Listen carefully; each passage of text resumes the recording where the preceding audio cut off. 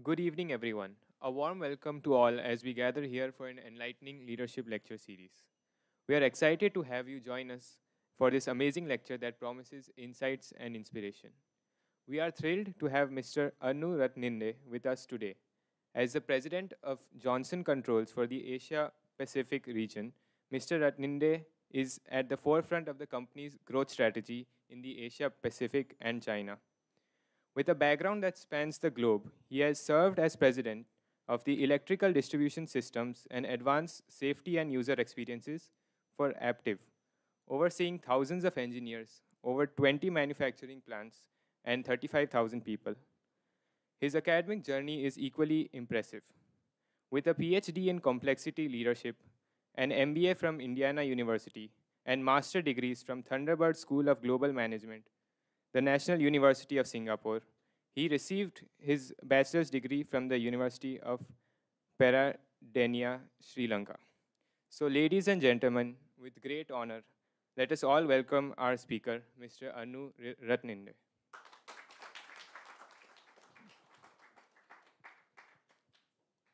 Thank you. Good evening. Thank you for the introduction. So I saw the title today is, can you hear me okay in the microphone? Okay, good. Title today is Navigating the Future.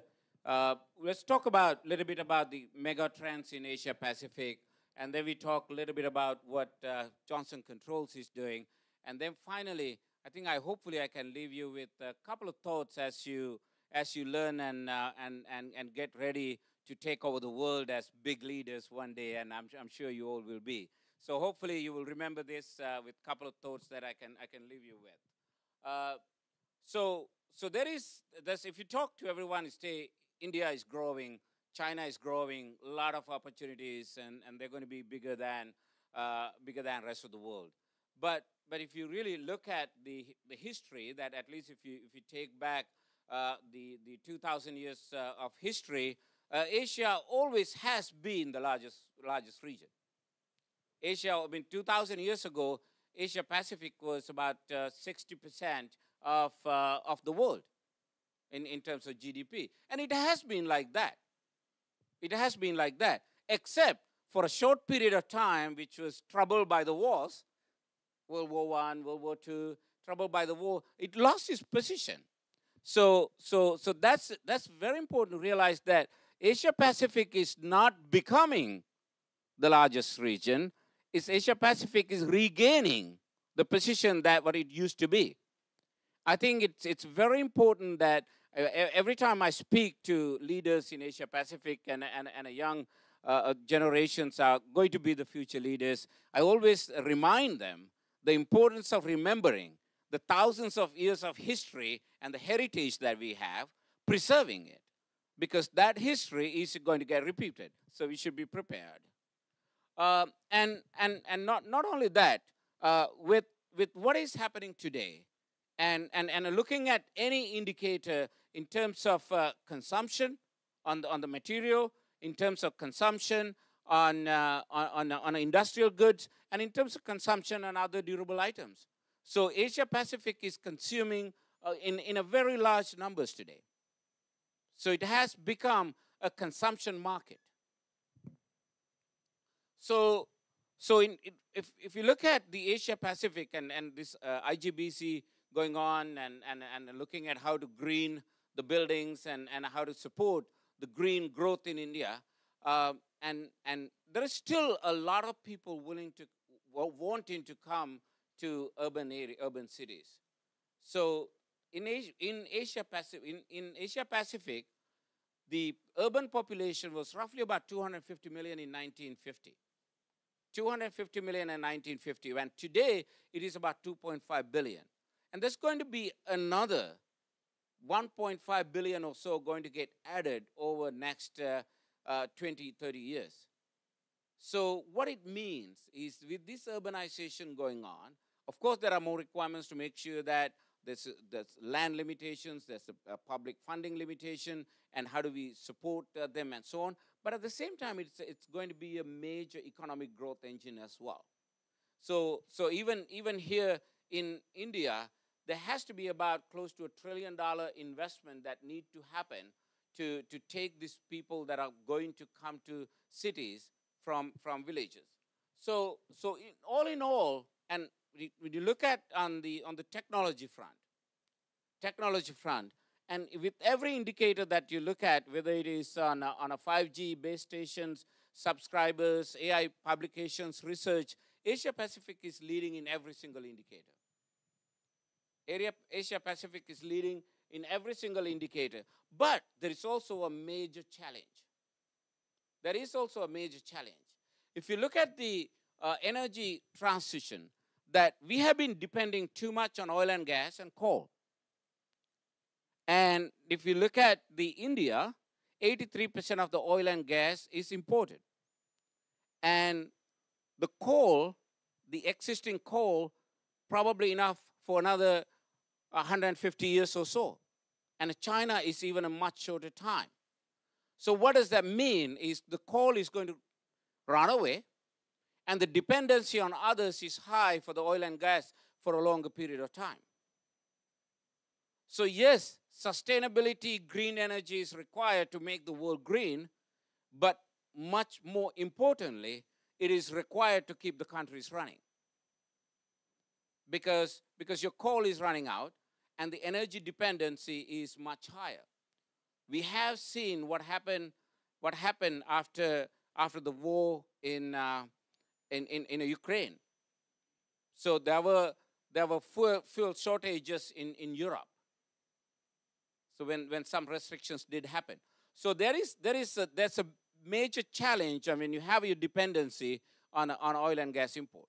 So with this alone has a major drive to develop the energy transition.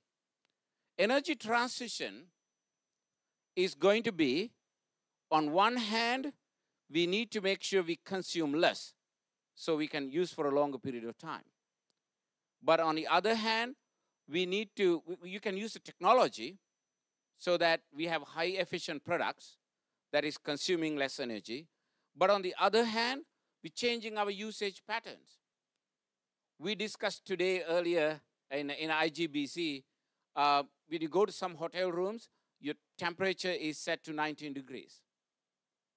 And sometimes they don't even have a key card to turn on the air conditioner. They were on all day long, even if you check in at 6 p.m. at night. So do we have to cool to that level? Can we get used to room temperature of 25 degrees? In a heavy winter, do we have to heat it up to 25 degrees? Can we heat it up to 19 degrees?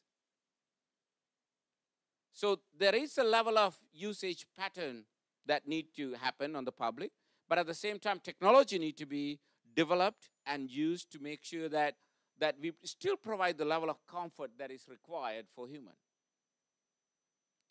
And then on top of that, the renewable energy transition that need to happen. So there's a major drivers to make sure that these drivers do happen to make sure this energy transition is taking place. And also everyone talking about geopolitical situations, the supply chain disruptions that we all witnessed during the COVID-19 time, and as well as in the previous other situations and a cost and so on. So the localization going to happen. And here in India with the Made in India strategy, there is so much drive for localization.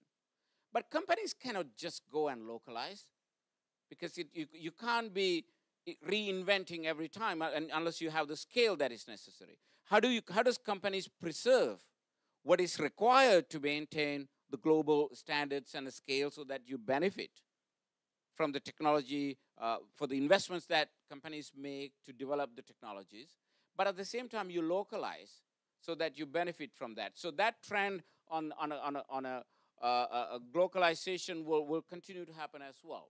And their companies are very successful in doing that. So what does Johnson Controls do? Johnson Controls is a company 140 years old.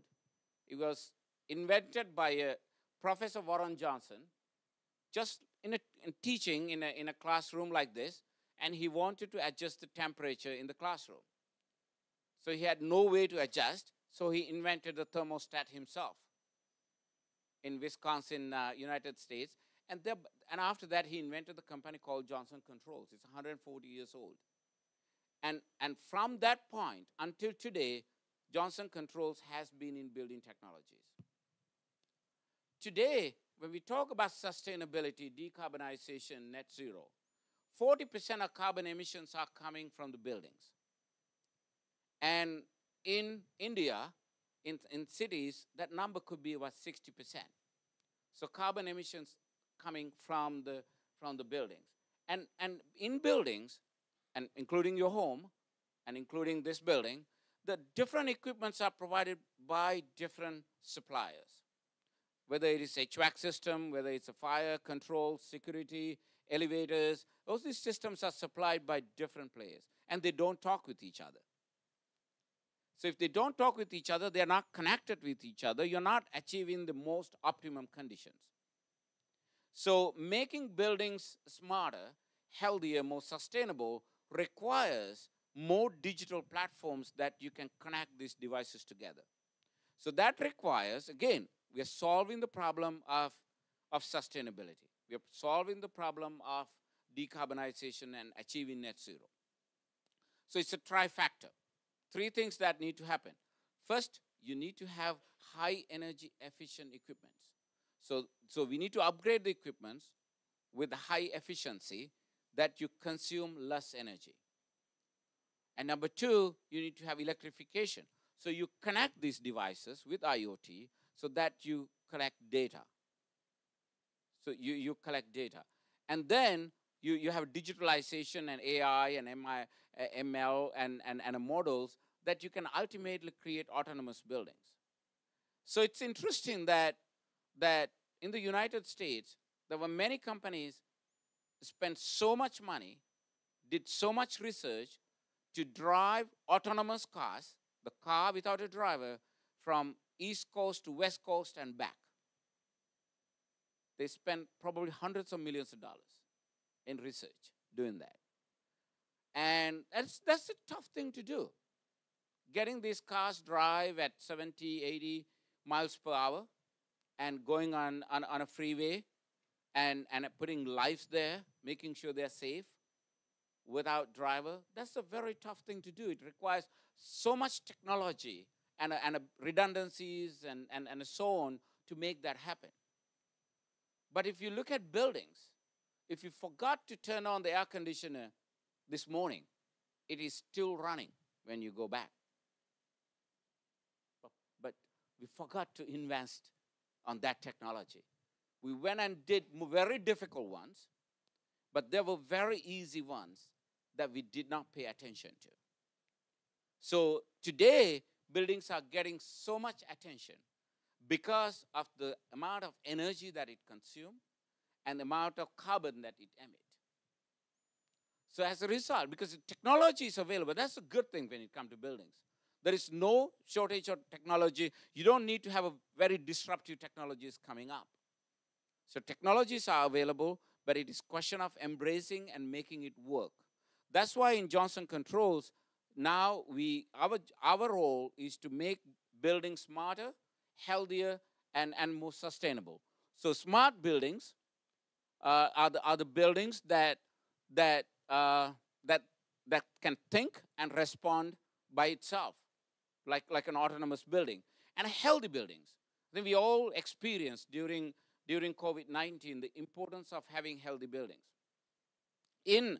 The report suggests that 1% improvement in air quality will have a significant impact on your financial reports. First, the healthy buildings will make people more productive. If people make more productive and you get more output. So that's a very important area that people are demanding now to make sure that they get the right level of air quality and humidity and temperature that is required. And more importantly, the sustainability as well. When it comes to ESG net zero. There's so much work that need to happen in the building space as well. And what we do in Johnson Controls is like I mentioned earlier, this is probably everything that we do. We put it in a one page. That we do have the domains that is required, whether it's an HVAC, control, fire, security domains, and then you have the sensors with the measuring the occupancy, pressure, temperature, and so on, the sensors, and then we connect all that into our platform called OpenBlue. OpenBlue is a platform that you can connect to devices, and then you can collect data, and you can analyze, and ultimately you can give an outcome. Ultimately, you can give an outcome. I think it's no longer companies have to go and say, hey, can you give me a chiller? Can you give me an air conditioner? Instead, you can say, hey, this is the air quality I need. This is the type of cooling I need. This is the level of services I need. So it's a more of an outcome-based solutions instead of buying an equipment, for example. So that's the holistic approach of what Johnson Controls is doing to truly not only help customers achieving their healthy buildings, but also solving the net zero equation as well. And like I said, it's a 140-year-old company. It's what $25 billion company with over 100,000 people working around the world. So in Asia Pacific, we have about 21 manufacturing plants, about 25,000 people, and with that short introduction of Johnson Controls, I think what I really like to talk to, and then hopefully we get into discussions as well, is what truly we can do now, right? I think we mentioned earlier that Asia Pacific is the place to be. Asia Pacific is the place to be. It was the world's largest region in terms of economy. And as well as so many things were invented here when it comes to mathematics and chemistry and physics. There's so many things invented in this region as well. And it was a powerhouse of the world, but we lost that position for a period of time, and it is regaining. And on top of that, we have to solve the sustainability equation. Because if we do not solve the sustainability equation, I am sure future generations are going to wake up one day and going to hold us accountable that we did not do the right thing. So we have that responsibility as well. So how do we get there? How do we get there? So I think I take two quotes from Peter Drucker here that again it's not about just the science or art, but I think it's about the experience. It's really about that practice that we need to get into. It is really about the practice we need to get into. And if you look at, I mean, one of the greatest leaders, you can do many things with the governance and power. So, and if you do the right thing, I'm going to reward you. You do the wrong thing, I'm going to punish you. But there's so much problems with that model. But if the people are motivated by their true value system,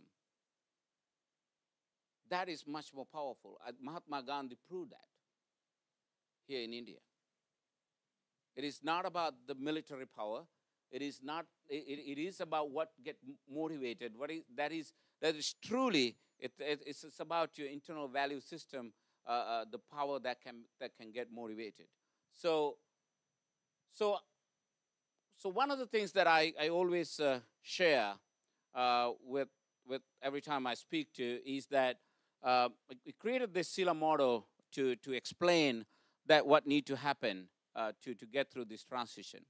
So as you can see on the outer ring, I put there the systems thinker.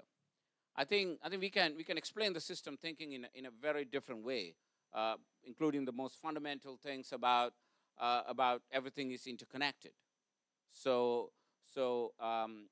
And then how the emergence type of properties happen, and how this different mindsets forms, and how different situations that can occur in a complexity science.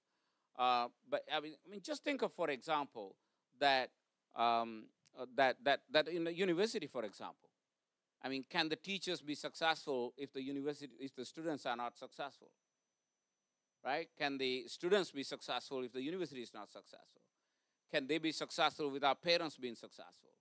How about the security guard? How about the cleaner? How about the cafeteria owner? How about the government? So everyone in the ecosystem got to be successful. There is no way that one alone can be successful. That ability of thinking.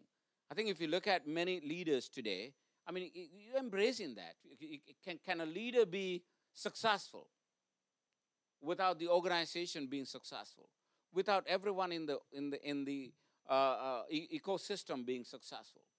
I think that level of systems thinking is extremely important for leaders to move forward. And then we talk about internalize. I mean, it's truly about getting into the value system. Getting into the value system. I mean, we shouldn't be doing the right thing. That's because if you do the wrong thing, we go to jail. Therefore, we will do the right thing. I mean, that's not sustainable. Because you're driven by the fear. You're not driven by your value system. So when you internalize something, it becomes your natural habit and how you do that. And then it's very important, the interact. I think one of the things that I always discuss is I had a great discussion earlier with Professor Mahalingam and others. And it's so much that we learn. When I interact with you, there is so much I learn. When I interact with my people, there's so much. I mean, I spend the day on Wednesday in Delhi, and I was in Mumbai yesterday, and here in Chennai today. And I met so many industry leaders, CEOs, and my own engineers and sales leaders and a frontline technicians and project managers. So much of that I learned. And how do we make this learning to adapt? As in, it's about myself. Leadership is never about managing others. Leadership is always about managing yourself. So here is another concept that I always share, that the leaders fundamentally, you can see sometimes organizations, we have good results, positive results, and sometimes we have negative results, and bad things do happen, and leaders get into trouble. But how leaders manage is leaders ultimately, leaders' behavior, little things that leaders do, that create mental models or mindsets in the organization. So mindsets in the organization. And that mindsets lead to the systematic structures. That's what organization charts and standard operating procedures and rules and so on coming up. Those are just structures. Those structures are created by the mental models, and that creates certain patterns in the organization, and that creates ultimate outcome. So when I explain this one, I always use an example. And when I started on a new job once, I usually go to office at 6 a.m. in the morning. I'm in the office. And I see the trash can is not clean. So my trash can is not clean. And I have been always going to office at 6 o'clock in the morning in my previous company. And it's always clean by the time 6 o'clock I go in. But that day it was not clean on the new job. So I was trying to test my model. I wanted to test how this works. And if I tell it to my secretary or my HR leader or admin leader, it will be done immediately. But I decided not to tell. And I decided how long before people notice it and it happens. So 1 week, first day didn't happen, second day didn't happen, 5 days gone, didn't happen, right? 1 week over, next day, Monday, is still there, Tuesday still there, and Wednesday, it's clean. And from that point onwards, it's clean every day. It's clean every day. So what happened? Actually, later I found out what happened. So the cleaner thought, this new guy is only first day coming early. So maybe it's just a day one. But then later he thought, maybe only 2 days, maybe only 1 week. Then she realized, no, it's not going to work with this one. Because my predecessor used to go to office at 9:30 in the morning. My predecessor used to go to office at 9:30 in the morning. So they adjust the shift hours so that they can come at 8 o'clock and clean. right? So what happened is my behavior or my predecessor's behavior created a mindset in the organization. That mindset is what created the shift, working hours for workers. And that's what is creating the patterns, and that's what creating why. So this can be applicable not just on little things like that. Every single thing that we do. We can talk about sustainability, we can talk about net zero, but everything that we do does matter how we transform organizations.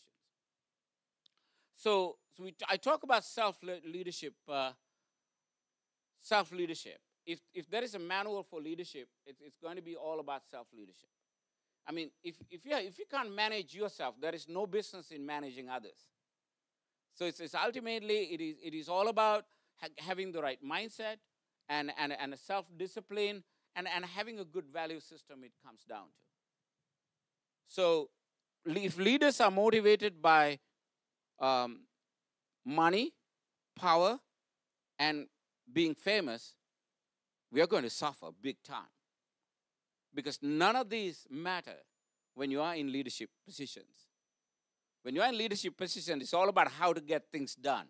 Because leaders are going to be under tremendous pressure because you're going to be, you won't be able to handle the pressure if that's what motivates you. So, of course, there is money for leaders, right? Of course, leaders are famous, but a lot of leaders probably will say, I wish I'm not that famous because I don't have to, I can live my private life, right? And the same thing with the power, but a lot of leaders will tell you they actually do not have power. Because the decisions that they take, it sounds like they have power, but they have to live with the consequences of those decisions. They're always thinking whether that decision is right or wrong. So ultimately, it can't be. Leaders cannot be motivated by money, power, or the fame. Leaders must be motivated by what is your true goal in life? What is your real goal in life? What do you really want to achieve? What do you want to leave behind? Because if you're lucky, we're all going to get old and sick and die. If you're not lucky, we're going to die before we get old. Right? So what is our real goal? It's extremely important that we're motivated by a value system and then we discipline ourselves to manage ourselves. And that ultimately showing in our day-to-day actions that we do. Day-to-day actions we do, and that's what ultimately leading to develop good habits. Leading to, so you can see many organizations, people struggle to come to meetings on time. People struggle to maybe do the homework on time. People struggle to get their simple things done. If you can't get those simple things done, you definitely can't get the big things done. You definitely can't get the big things done. So developing that good habits is extremely important. So lastly, I also want to speak to you about what is the right thing. So I'm sure all of you learned so many things from your parents and especially on grandparents. Some stories about 5,000 years old, maybe 3,000 years old, 2,000 years old. And they remain in our mind as the stories, grandmother stories. But there's so much wisdom with it. There is so much ancient Asian wisdom with it. And then on the other hand, there's modern science coming up.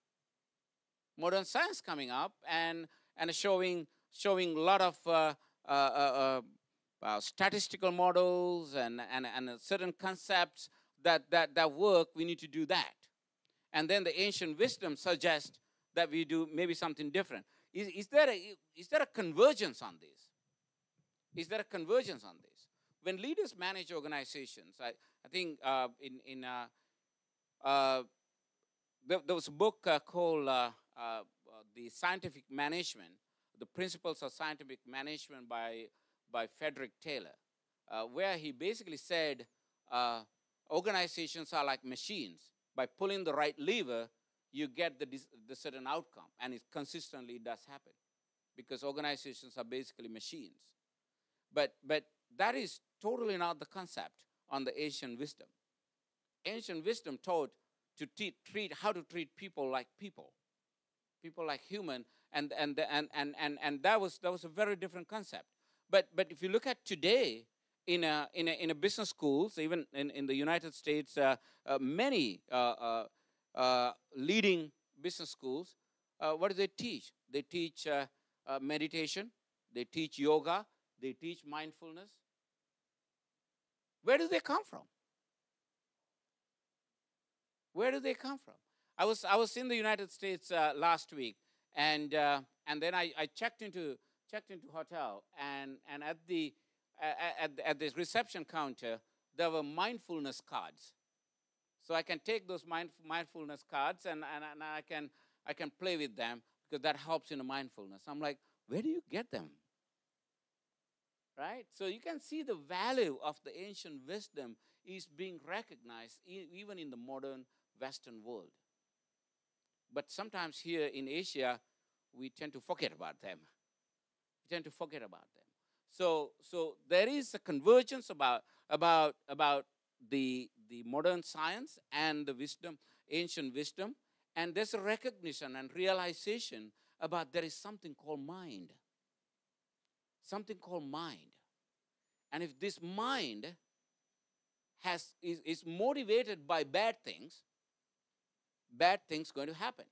So therefore, our job is to have our mind motivated by the right thing, so that we can have a better sleep to begin with, and then our actions are going to be leading to do good things. So it has been said by many ancient leaders, and all these are over 2,500 years old. For example, Buddha said in the Dasaraja Dharma that what are the 10 things that leaders should follow. And Confucius in China said, if the prince's personal conduct is good, his government is effective without giving the orders. If the prince is bad, it doesn't matter what rule and what police you're going to hire, people will do bad things. So the way for country to run is the prince to be good. Right? Isn't that related to the iceberg model that we saw earlier? The leader's conduct is creating a mindset that ultimately leading to positive things. Right? And in the Art of War, probably the oldest leadership book in the world by Sun Tzu, said leaders must held accountable to get things done. So ultimately what we are seeing, and even what we see, what the recent Western leaders as well, the realization of the value system, realization the importance of leaders' behavior. So I want to leave you with one thought, that as many of you are going to be in, if you look at IIT alumni, and that's a good prediction where you're going to be in 10 years later, 20 years later, you're going to be in a very leading positions, right? But at the same time, you will be leading a world which is very different than today, right? And it is just like the world today is so very different than when we went to college about 20, 30 years ago. So, but the fundamentals doesn't change much about the human values.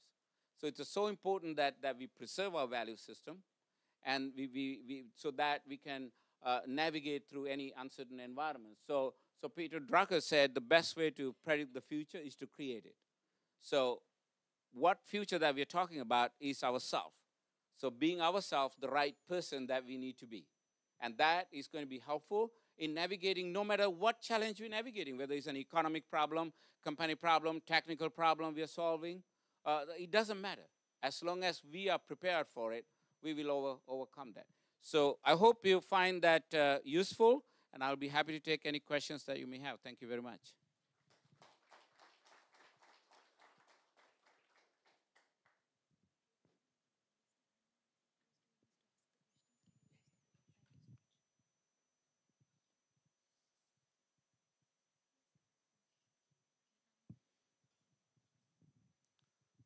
Good evening, sir.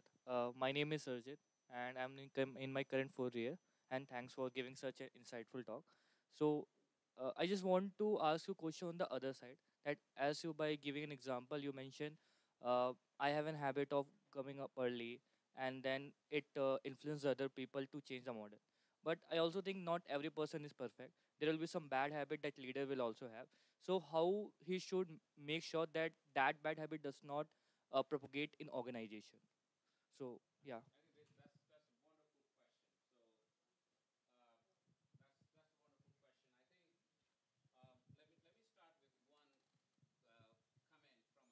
Wisdom, and then I'll come to answer the specific question. So again, one of the ancient leaders that I mentioned, Sun Tzu, in The Art of War, 2,700 years ago, he said, "If you know yourself and your enemy, you need not worry 100 battles." So I mean, so in a very simple way, he said, if you want to win, you need only two things: know yourself and know your enemy. Which one is harder? I mean, the question is, do you know yourself? Right? So that's the key point, right? Because many of us think we know ourselves. Some business schools invented SWOT analysis, right? What is SWOT analysis? Strength and weakness of whom? Yourself. Opportunities and threat of whom? The others. So we don't understand that know yourself and know others concept, which is like an old grandmother story. But when you do SWOT analysis, we know what we're talking about. But the question is, you know how to fill that 2x2 matrix, but do you really know what it is? So to your question about if you have a bad habit, I think many of the time, I think it's a dopamine in the brain will tell you that you're always right, even when you're wrong. So knowing yourself will help you identify your weaknesses. Knowing yourself. I think I had the example that you mentioned about coming on time to a meeting. I think imagine a situation where you go to a meeting, people don't come to the meeting, right? People just don't show up in the meeting. I think if you start thinking, analyzing that problem, you probably realize the reason why people don't come to meeting on time is because you don't come on time. Or you don't start on time. You have a habit of not coming, one day come, other day don't come. People are confused. Should I come early or not? Should I come on time or not? Or even if you come, hey, let's wait for others. But if you continue to go on time, you start on time, I guarantee everyone will be on time after 3-4 times. So, but it requires you to realize that was your weakness is what led to people not coming on time. So, yes, there are bad habits, but that bad habits, correcting that bad habits is what the self-leadership is. I mean, if you look at that SEALA model that I went through, that's a continuous model. Systems thinking, internalize, interact, learn, and adapt, right? What you learn there is because of you, others don't come on time. Then you adapt. What you adapt is that you start coming on time. And then keep the model going. Maybe next time you learn something else. It's all about giving away the bad habits and bringing in the good habits. Thank you, sir.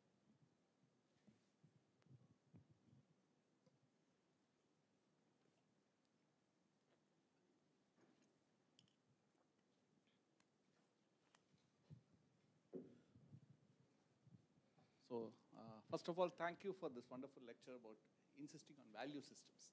I'm a faculty in IIT Madras, and I'm about to retire in 1 year's time. So I'm going to ruffle a lot of the feathers of my students. So in the 30 years, I was a student here, and I was being a faculty for 30 years now. What I have seen is a big drop in ethical values of students, especially. Due apologies if I'm hurting my students, but that is what I see. For example, cheating in the exams. For example, assignments. They don't actually submit. They don't do the things on their own. They always copy and submit. So I've seen this, and I don't know whether among my faculty colleagues I see unethical behavior at all.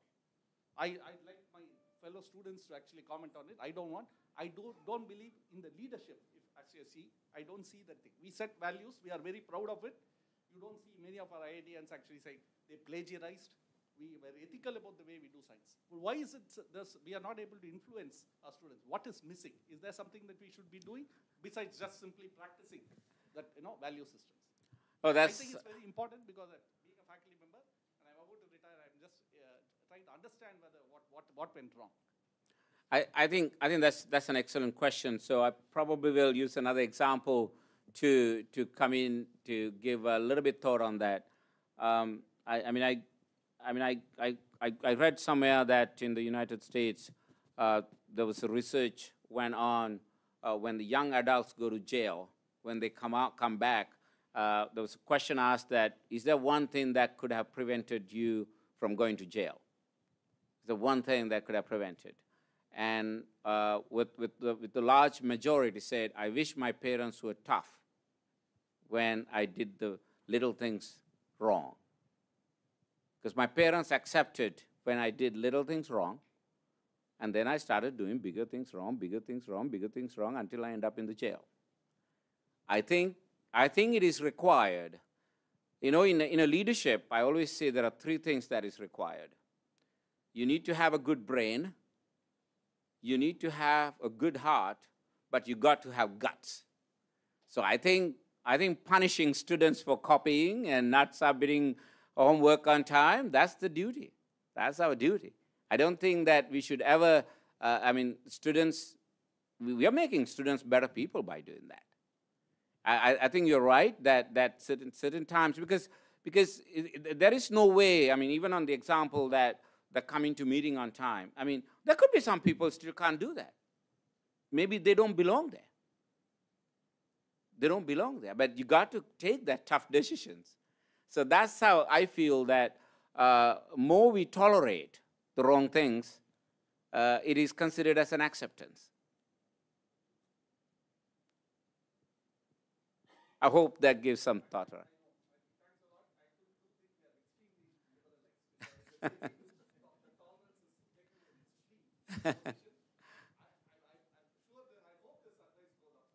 Thank you.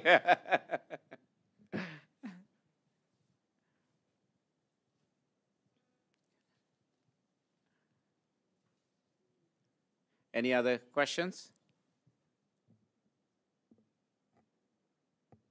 I think after Professor's question, no one is there to ask a question, I think.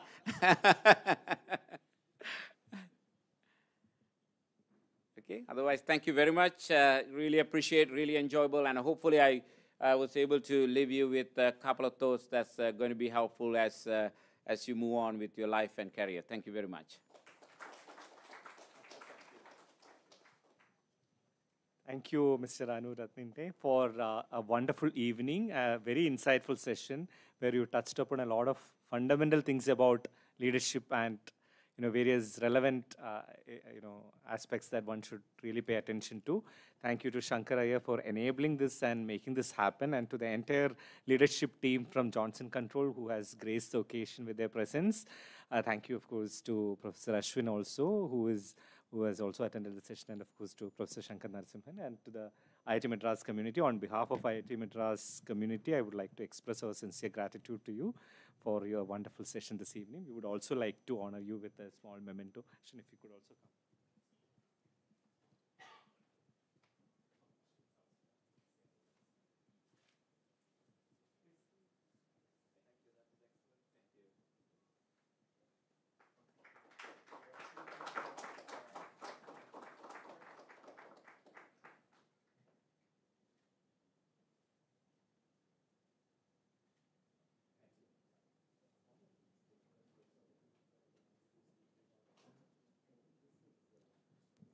I would request everyone to stay back for a picture.